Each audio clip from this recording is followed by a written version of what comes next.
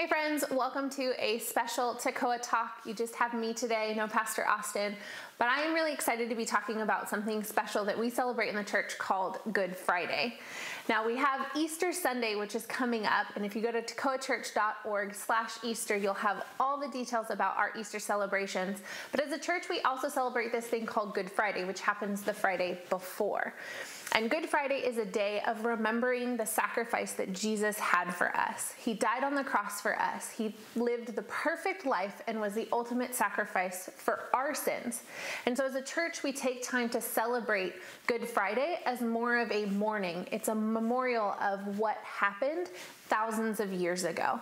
And so we get to celebrate Easter, and it's a joyful and happy thing. But to truly appreciate and celebrate Easter, we have to start with Good Friday. And for those that were there on Good Friday, it was not a Good Friday. And actually, Good Friday used to be called God's Friday because Good Friday is the day that Jesus died.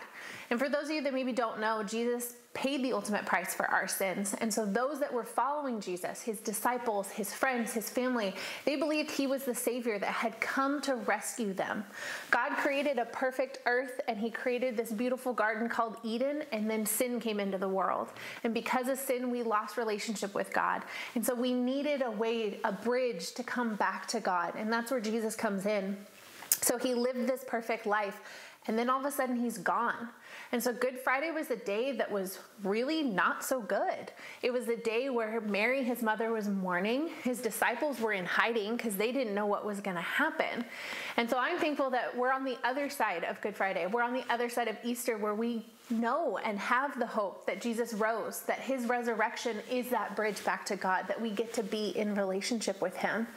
But on that Good Friday, it was heavy, and it was sad, and it was yucky. And maybe you find yourself in a middle today. Maybe you find yourself struggling and you're not quite sure where the good is or where the hope is. I'm here to tell you today that because we live with the hope of Jesus, we have hope for today. And so I want to read a little bit of scripture because it talks about the goodness of Jesus and why he did what he did and why we have hope when we're stuck in that middle. That it's good for us to remember and recognize what he did, but we don't have to be stuck in that. That we get to live in the hope that we have for today because of what Jesus did. So Romans 5:6 says this: "For while we were still weak, at the right time Christ died for the ungodly.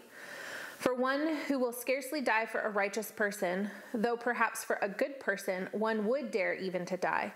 But God showed his love for us in that while we were still sinners, Christ died for us. Since therefore we have now been justified by his blood, much more shall be saved by him from the wrath of God. For if while we were enemies, we were reconciled to God by death of his Son, much more now that we are reconciled, shall we be saved by his life. More than that, we also rejoice in God through our Lord Jesus Christ, through whom we have now received reconciliation." And so, friends, there is good news for today because of Jesus, but it's also worth sitting in that middle and remembering that there was this yucky, weird time in the middle of not knowing what was coming. But there is good coming, and we have hope for today.